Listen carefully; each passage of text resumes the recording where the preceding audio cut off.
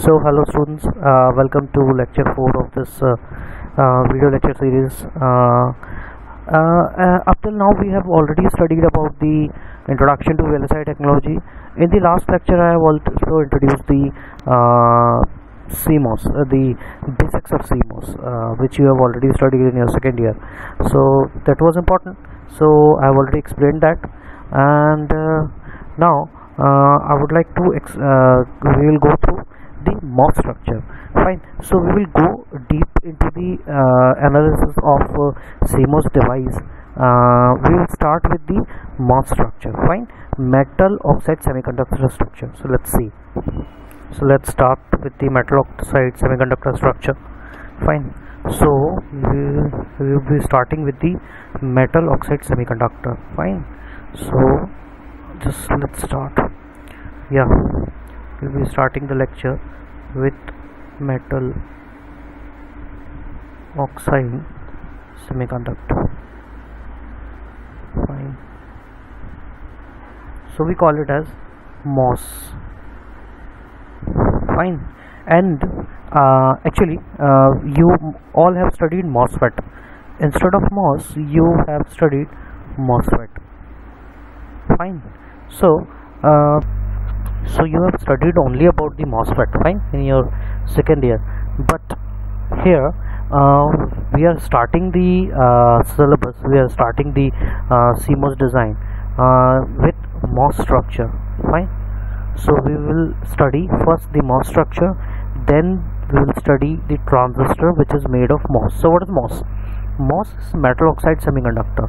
Fine, let's see what is MOS. Just a second.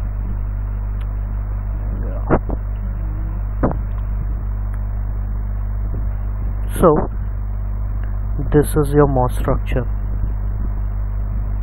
This is your MOS structure. Fine, and in the MOS structure, this red belongs to the gate. Actually, I've told you in the last classes that the gate can be of polysilicon and can be of metal. So here, for the purpose of introduction, we will consider this gate made up of aluminium as a metal. Fine, then we have a substrate. We have a silicon substrate. Fine, and it is doped with p-type with the pentavalent impurity. Fine, pentavalent impurity is also known as I'm sorry, not pentavalent impurity, trivalent impurity. That's why it became an p-type. Fine, so it is doped with a trivalent impurity, and trivalent impurity is also known as acceptor type of impurity. Fine, because it accepts the extra electron and creates a hole. That's why it becomes p-type. Fine, so this is a p-type material, and then a very thin oxide layer. This is very thin oxide layer. Fine, which is SiO2. So all these things we have already studied in the last class. Let's move forward. Let's see what is the amount of doping which is required to create a substrate. It is in the order of 10 to the power 15 to 10 to the power 16 per centimeter cube. Fine, so in 1 centimeter cube volume, 10 to the power 15 to 10 to the power 16 atoms of acceptor ions, of acceptor material, is doped into this to obtain the p-type silicon. Fine, now let's move forward.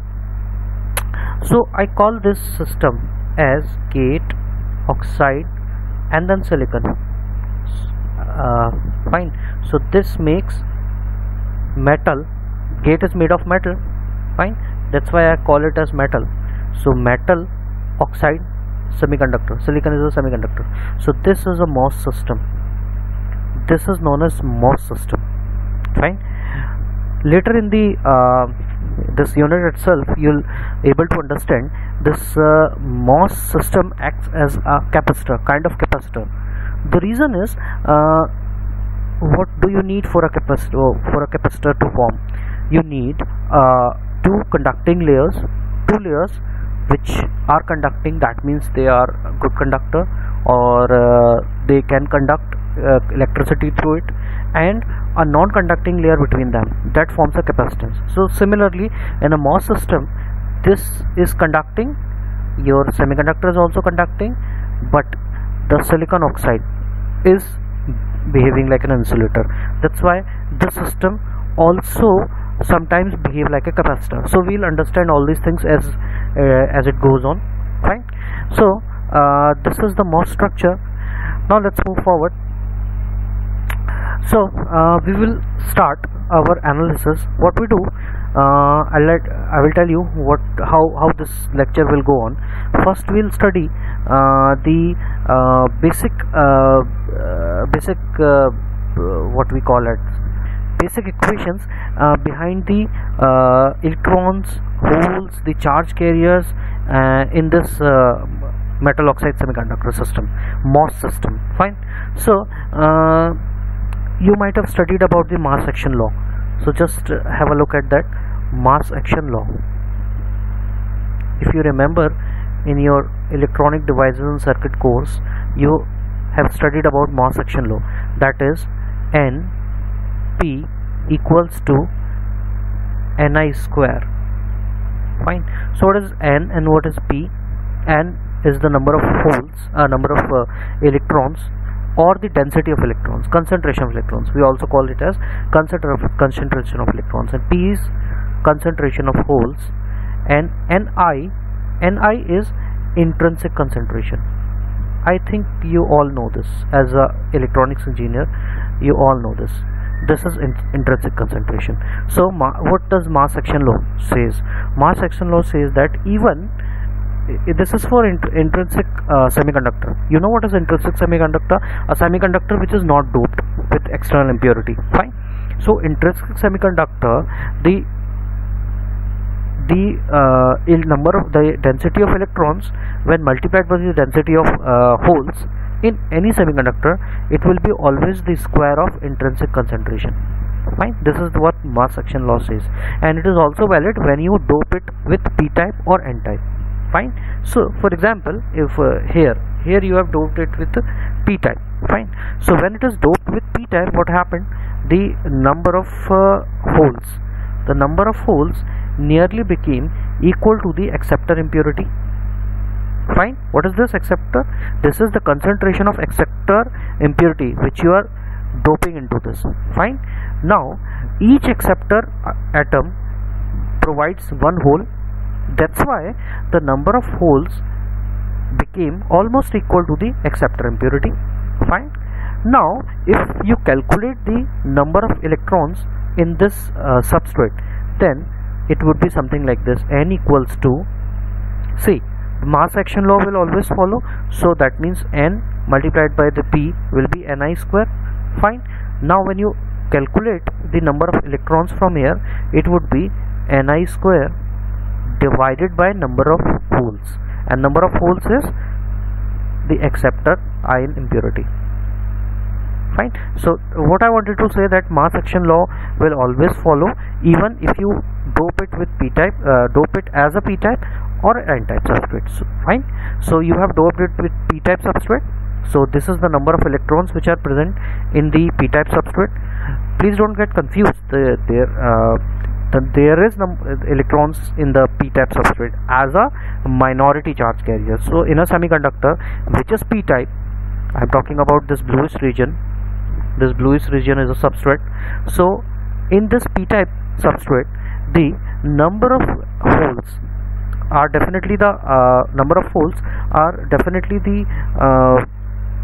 majority charge carriers. However, the holes are the majority charge carriers, but electrons are also present there, and these electrons are behaving like minority charge carriers. And as you go forward, you will see that these number of electrons, will have a great effect in conduction of charge carriers in MOSFET. Let's see that. Fine. So let's move forward, and we will look at the band diagram of the MOS structure. We will start this with the band diagram. Fine. So I think in your electronic devices and circuits syllabus in the second year, you might have studied about the band diagram. So I will start with that band diagram. What we will do, we will draw the structure of band diagram of a MOS, a metal oxide semiconductor. this much material, we will draw the band diagram, and then let's see what is the basics of band diagram. We will clear some basics of the band diagram, and then we'll move forward. Fine. So let's go to the band diagram. So this is the band diagram. Just a second. Yeah, this is the band diagram in front of you.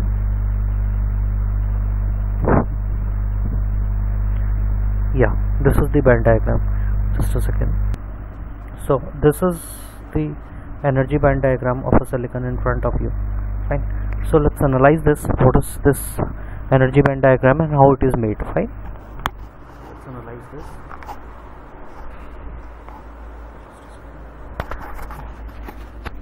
So this is your energy band diagram, and we have 4 bands in it. Fine. So what does an energy band diagram signify? See, I know you all have studied about energy band diagram. There's no confusion in that, but you all must be clear, what does energy band diagram signify? Energy band diagram signify the levels of energy which is present inside a material. I'm talking about any material. Fine. You might have studied about the energy band diagram of silicon only, the semiconductor only. Fine. So in this course we will study the energy band diagram of entire MOS structure or entire MOSFET also. Fine. So energy band diagram is a diagram to represent the levels of energy in any material or any device. Fine. So this is how it is represented, from lowest level to highest level. Fine. From lowest level to highest level means the lowest energy will be represented here and the highest energy will be represented here. Fine. So this is the energy band diagram of a silicon. This is the energy band diagram of a silicon substrate. Fine. This is the energy band diagram of a silicon substrate. Now let's see what are the different energy bands present in this. Fine. Let's see. So we have a valence band here. Fine. We have a conduction band and then a free space.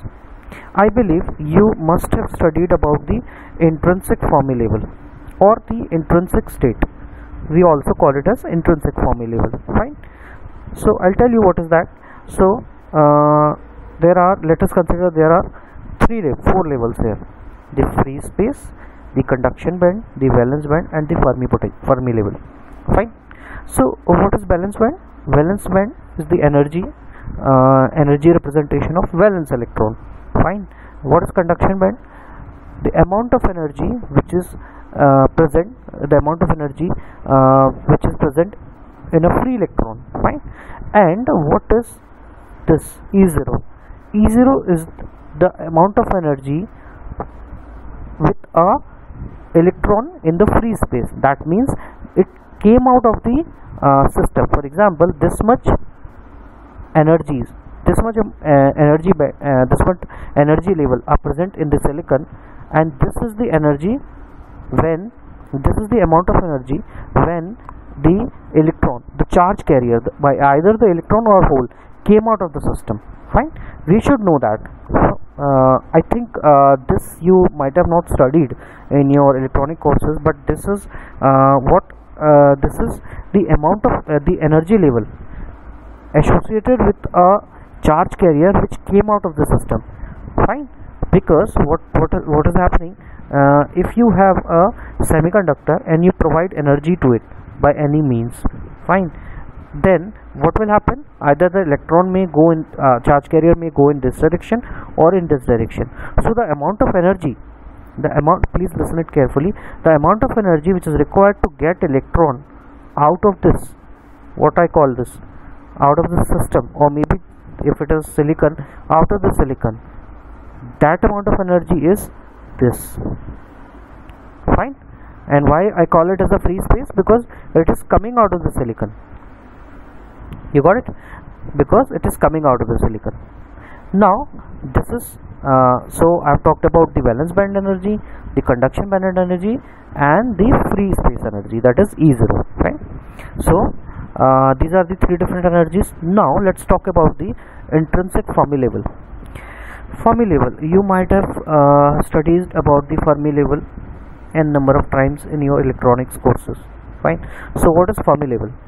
Fermi level, as the definition says, Fermi level is the level, energy level, where the probability of finding an electron is highest. This is the definition of intrinsic Fermi level. Fine. I am again repeating, the Fermi level means this is the level of energy where the probability of finding a charge carrier is highest. Probability of finding a charge carrier. Probability of finding a charge carrier. Fine. And what kind of charge carrier? It can be either hole or it can be either electron. Fine. And for a particular semiconductor like silicon or germanium, it is always in the middle of conduction band and valence band. So it is always in the middle. If you can see, this is the conduction band, this is the valence band, and this is the intrinsic Fermi level. So it is always in the middle of between the conduction band and the valence band, exactly at the middle of conduction band and valence band. Fine. So this is the intrinsic Fermi level. Fine. Why do you call it as intrinsic? Because the material which is yet not doped is known as intrinsic semiconductor. Fine. That's why the Fermi level which is associated with intrinsic semiconductor is known as intrinsic Fermi level. This is known as intrinsic Fermi level. Fine. Now this remove Fermi level, if you can see, this one, this is the actual Fermi level of a p-type semiconductor. Now you come to the definition of p-type or n-type semiconductor. Right? Now you are trying to draw the energy level of a n-type or p-type semiconductor. Up till now, when we have only studied this level, this level, this level and this level, ignoring this level, then we are talking about just a semiconductor, because in a intrinsic semiconductor the Fermi energy level is exactly at the middle of the conduction band and valence band. Now we are talking about the p-type semiconductor. So what happens in a p-type semiconductor? In a p-type semiconductor, you dope it with a acceptor type impurity, so it becomes p-type. Fine. When it becomes p-type, the Fermi level will go downwards. The Fermi level will go downwards towards the valence band. And what happens when you dope it with a pentavalent impurity? That means if you wanted to make it as a n-type semiconductor, in that case the intrinsic level will move towards the conduction band. This is what happens, actually what happens. Fine. So now what has happened? The intrinsic Fermi level has moved towards this is the new intrinsic Fermi level. Initially the Fermi level was here. Fine. Now the Fermi level has been shifted towards the valence band. Fine. And the Fermi level, this is the new Fermi level, and we call this Fermi level as the energy associated with this Fermi level, we call it as EFP. Fine. EF denotes Fermi level and P denotes the p-type material. Initially the Fermi level was EF. Energy associated with the intrinsic semiconductor is EI or EF. We also call it as EF. Fine. So we have two terms, EFP, that is the energy of new Fermi level, and EF, the energy of intrinsic Fermi level. Fine. Now there is a way that to calculate the potential between the Fermi levels. These are the two Fermi levels, this one and this one. There is a way to calculate the potential between the two Fermi levels. What is potential? Potential, the amount of energy difference between these two Fermi levels, between this level and this level. There is a way to calculate the amount of energy difference between this level and this level. Fine. And how to calculate that? Let's see. We can calculate this amount of Fermi level difference as phi f. We call it as phi f. So phi f is what? Phi f is the Fermi potential. Please remember these terms. because I will not repeat these terms again and again. I will not explain these terms again and again, although this would be repeated in all my lectures. So Fermi potential. What is Fermi potential? The potential difference between intrinsic Fermi level and the Fermi level. I'll repeat it again. What is intrinsic Fermi level? Fermi level associated with the intrinsic semiconductor. This Fermi level is the Fermi level of p-type semiconductor. Fine. So the difference between the energies or the potential of these two levels is known as Fermi potential. You can calculate the Fermi potential as phi f equals to the difference between the energy of both the Fermi level, EF minus EI, divided by charge on a single electron, that is Q. So this is how you can calculate the potential difference between the Fermi energy level and the intrinsic level. In this case, the Fermi energy level, we again calculate it as phi f p. This is just for the intrinsic semiconductor. Now we calculate the same thing for p-type semiconductor. Fine. So for a p-type semiconductor, the difference between this level and this level, we call it as phi fp.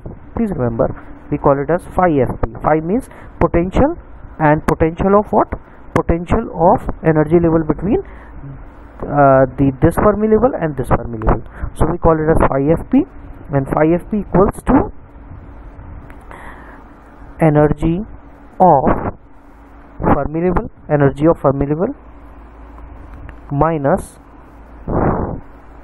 energy of p-type Fermi level, energy of p-type Fermi level,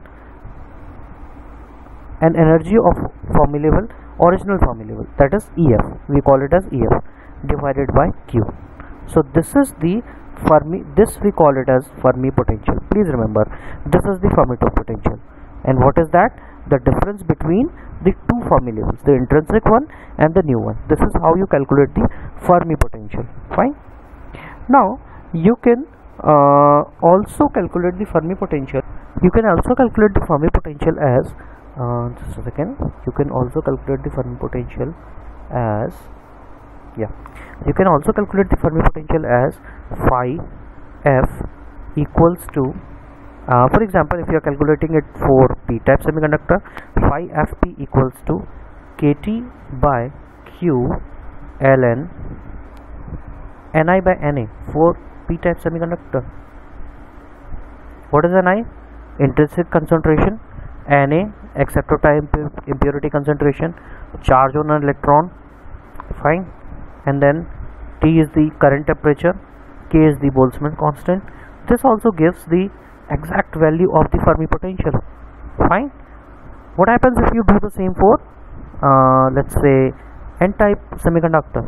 For the case of n-type semiconductor, it is kT by q ln nd by ni. If you remember, this is how you calculate the Fermi potential for n-type semiconductor. Now a question may arise in your mind that why we are calculating the Fermi potentials. This Fermi potential will be very helpful when you will calculate, when you will analyze that how this MOS structure is behaving. Fine. This Fermi potential will be very helpful. Fine. So let's move forward. I believe one of the energy level is still I have not made you understand. Let's see which is that. Yeah, just a second.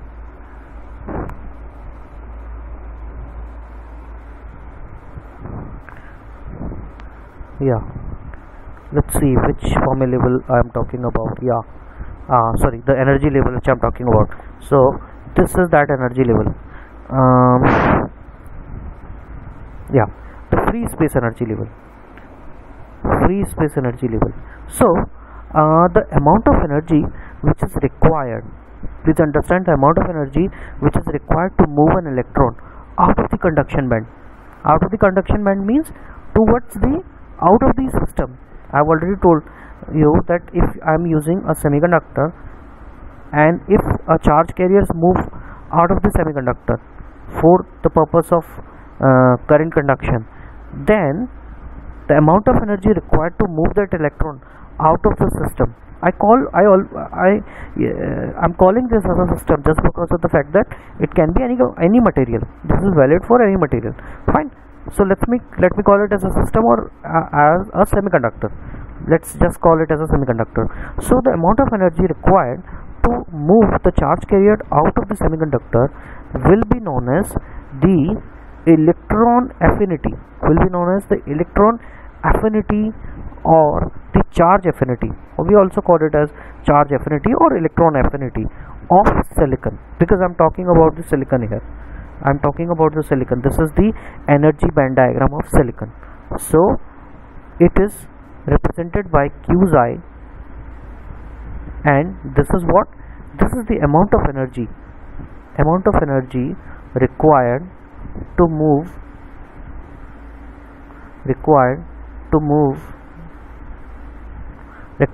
move the electron present in the conduction band. It's already in the conduction band. Required to move the electron out of the silicon into the free space.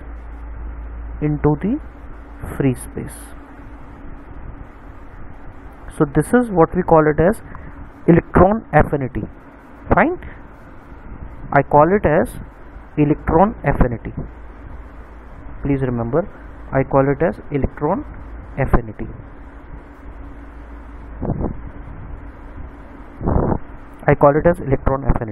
Fine. So this is the electron affinity, and this, please remember this. Remember 2-3 things. This new Fermi potential. This Fermi level. This is Fermi level. This is the energy of Fermi level. Don't call it as Fermi potential. This is Fermi potential. Fine. Remember the Fermi potential, which is the difference between energy of intrinsic Fermi level and new Fermi level, and also remember the electron affinity, which is the energy required to move the electron out of the silicon, that is out from the conduction band. Fine. So do remember these 2 things, that would be useful in the later stage. Fine. So let's move forward. Now what we'll do, we will analyze the overall energy band diagram. Overall energy band diagram of what? Overall energy band diagram of entire semiconductor. Entire metal oxide semiconductor, MOS structure. Fine. You know, we have a MOS structure, the silicon substrate. Just a second, everything got mashed up. Just a second. So we have a silicon substrate, then oxide layer on this, and then a metal layer, Fine. So this is what? This is a MOS structure. This is your gate, this is your substrate, and this is known as MOS structure. So what we'll do, we will draw the energy band diagram of this entire MOS structure. Fine. And let's see how the energy band diagram behaves. Let's continue.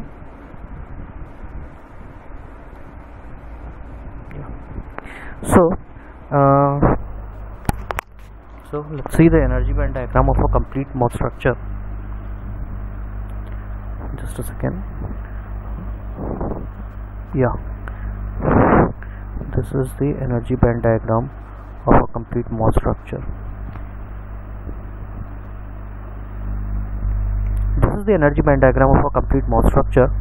Fine.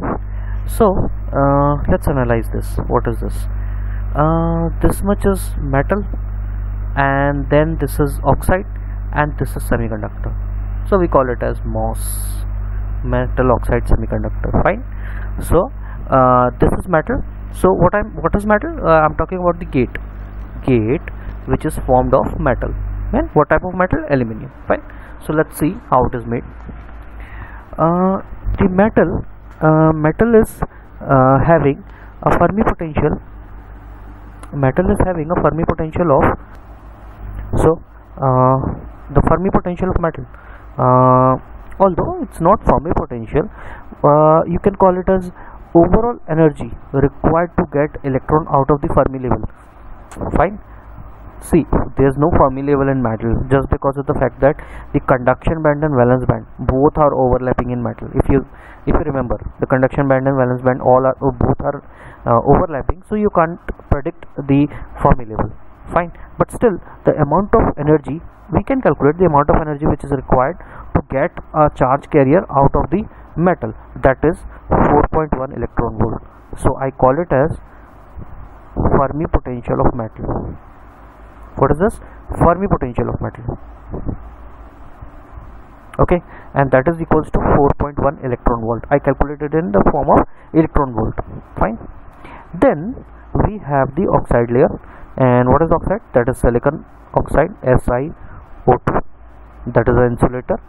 And see, although it's an insulator, but the amount of energy which is required to get the electron out of the conduction band, that is electron affinity, is only 0.95 electron volt. Only 0.95 electron volt is required to get the electron out of the oxide. So do you think it will conduct? But no, it won't conduct, just because of the fact that the amount of band gap between the conduction and valence band is so huge that the valence electron will never go into the conduction band, even if you apply a very amount of high voltage. That's why it is insulator. I need not to go deep into the basics of these semiconductor theory. So you all know this. The amount, let's again understand that this is the amount of energy which is required to get the charge carrier out of the oxide layer. Although it's very less, but still the energy level difference between the conduction band and the valence band is 8 electron volt. Fine. Now let's come to the semiconductor, that is silicon. Already we have studied everything. This is the amount of energy required to get silicon out into the free space.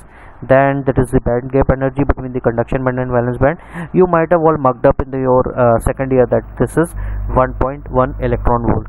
Fine, this is 1.1 electron volt. In this you have studied the difference between the insulator, semiconductor and metal. Fine, if you remember, in the metal the conduction band and valence band both overlap. Fine, and in the oxide layer they are very far apart, and in the semiconductor they are near to each other, and for silicon it is only 1.1 electron volt. So it's the same thing which you have already studied.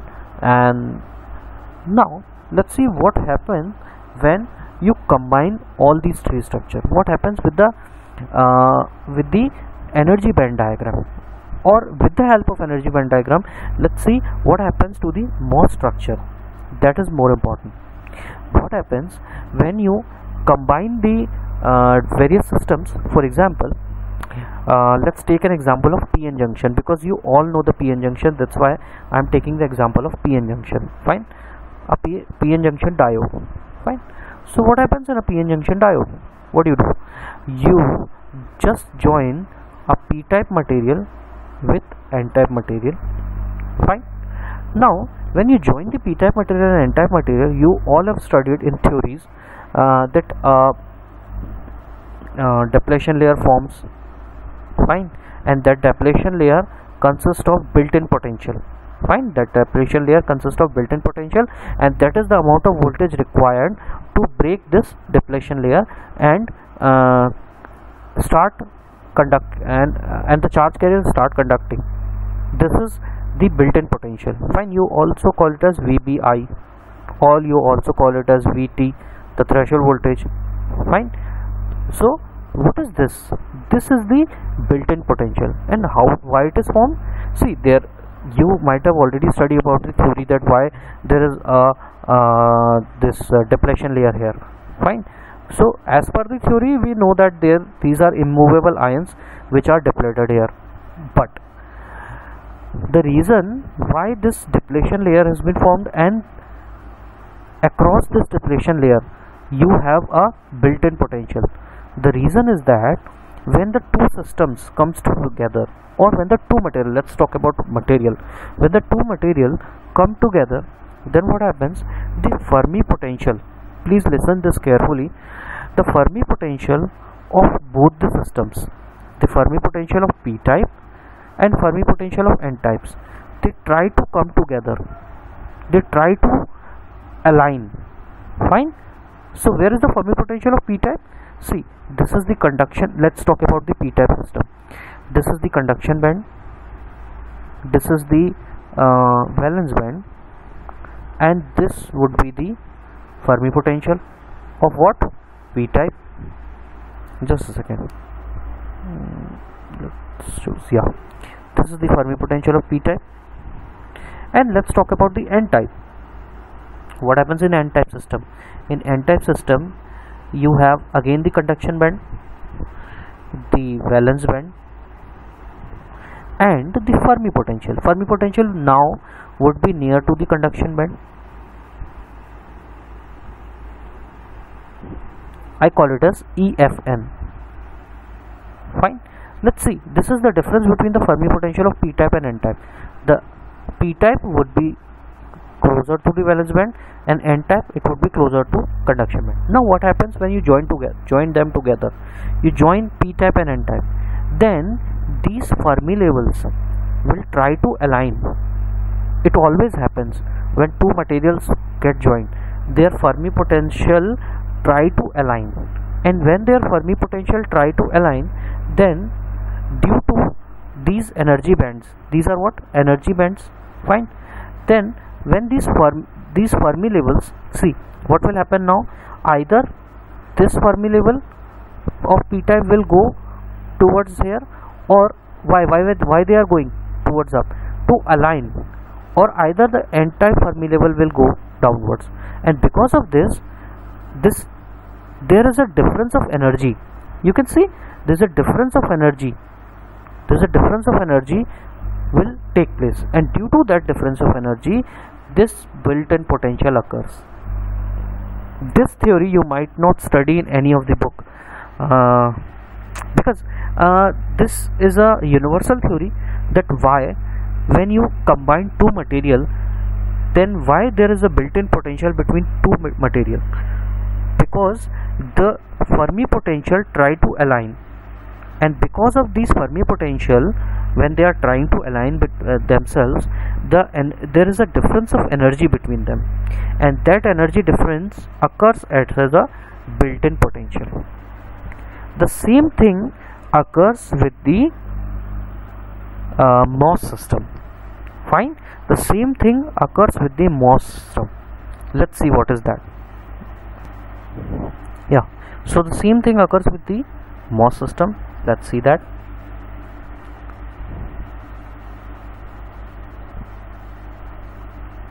This is your MOS system.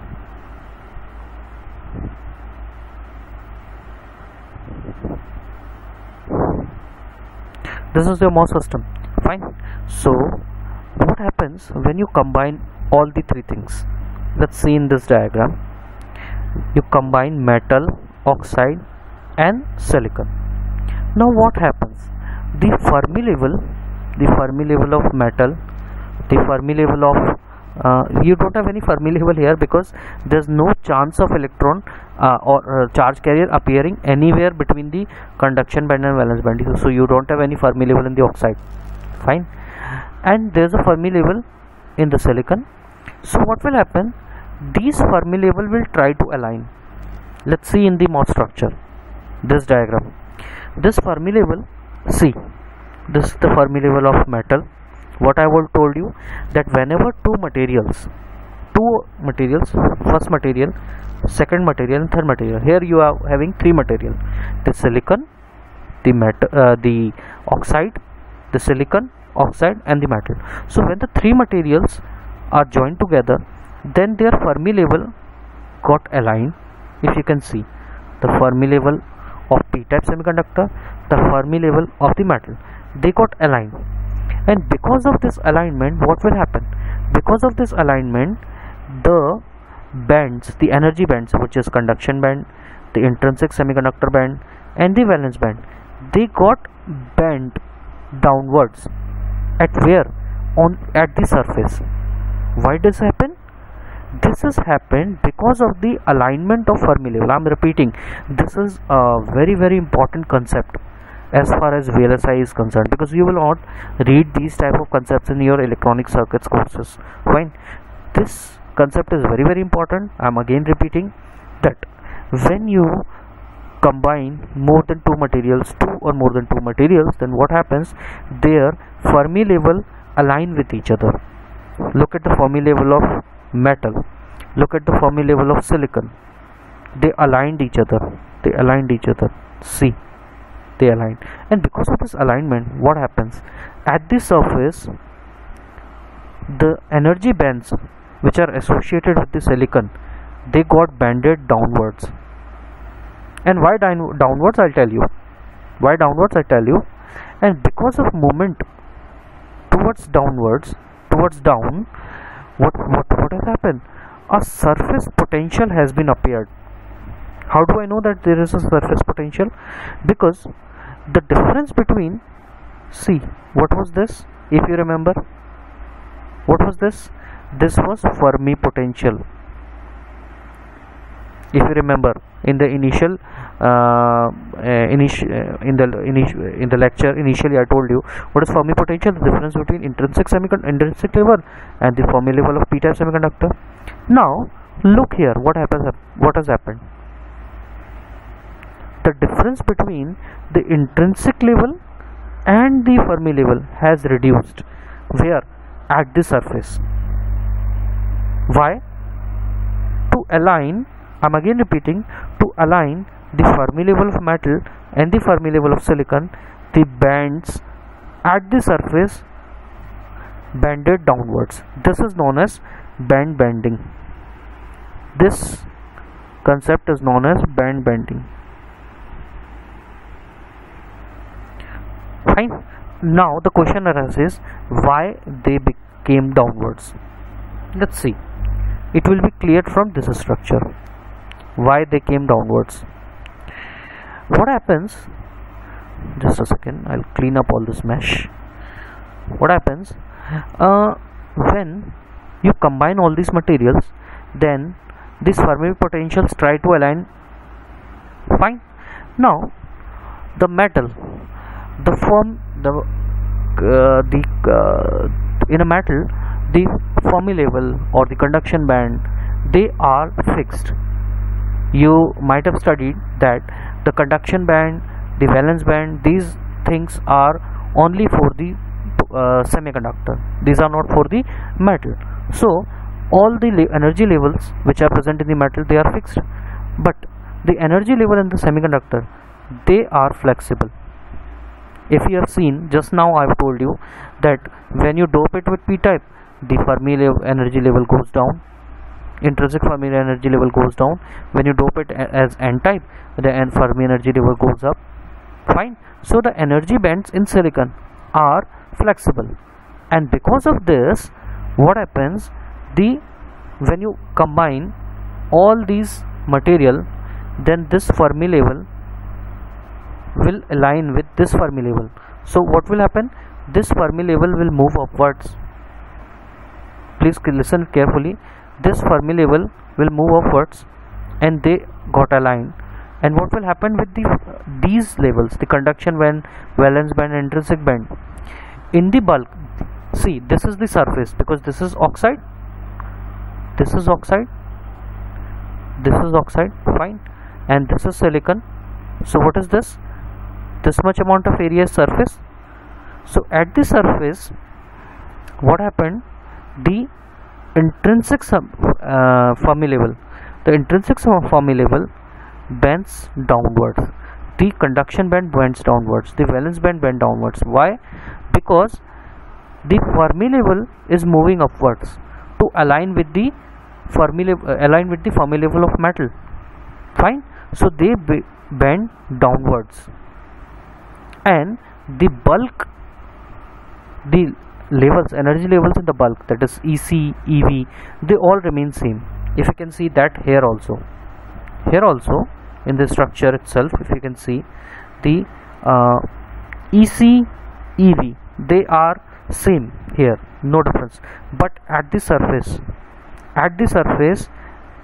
the intrinsic Fermi level bended towards the towards the valence band. Fine. So this is known as band bending. So in limited words, you just remember that why the band bending occurs. Band bending occurs because when you combine one or more material, the Fermi potential of these material try to align. Fine. And due to alignment of this Fermi potential, band bending occurs. Fine. So this was a very important concept as far as VLSI is concerned. Now let's move forward. The amount of energy which is required to make these energy bands flat as they were original, flat like this. The amount of energy required to make these bands flat is known as flat band potential. Phi FP is known as flat band potential. Fine. So what I'll do, this is known as flat band potential. Please remember this. Again I am repeating. What is flat band potential? The amount of energy required to make these bands flat. Make these bands flat means this is something which is built in, as with the PN junction I have explained you. In the PN junction, why there is a built-in potential here? Because of joining these two materials. Now because of joining these three materials, a built-in potential occurred at the surface. Now to remove this built-in potential, some energy needs to be applied. So what will happen? Then this energy bands become flat. So the potential which is required to make the energy band flat is known as flat band voltage or flat band potential. Fine. It is known as flat band potential. Flat band potential. This is very important when we will calculate the threshold voltage of the CMOS. Fine. So you just remember what is flat band voltage. Fine. What I'll do, I will do one of the question which is given in the CMOS gang, the example 3.1. Please remember example 3.1. So it's a solved question, example 3.1 of CMOS gang. There you will be able to understand what is flat band voltage. Fine. So let's see. Fine. So there you will see what is flat band voltage. Fine. So a lot of concepts I have discussed in today's lecture. I request you all to don't get confused and do study the book, either the Deva Prasad Das, or you should study the CMOS Kang, the CMOS VLSI designed by Kang's Sung Mo Kang. Fine. So these are some basic concepts. It might be very new to you people, but these are basic concepts of electronics, like flat band voltage, like Fermi potential, like band bending. All these things you should know. Fine. And from next lecture, what I'll do, I'll try to explain you what is flat band voltage, and then we will go to various operations of a MOS structure. Only MOS structure, not MOSFET. Only MOS structure. We will now concentrate only on the MOS structure. Then after that we will move towards MOSFET, the metal oxide semiconductor field effect transistor. Now we don't have any field effect transistor. This is not a transistor. Fine. So what we will do in the next class, we will study about the flat band voltage and the different operations of a MOS structure mathematically. Fine. And that's it about this lecture. We will meet in the next lecture. Thank you very much.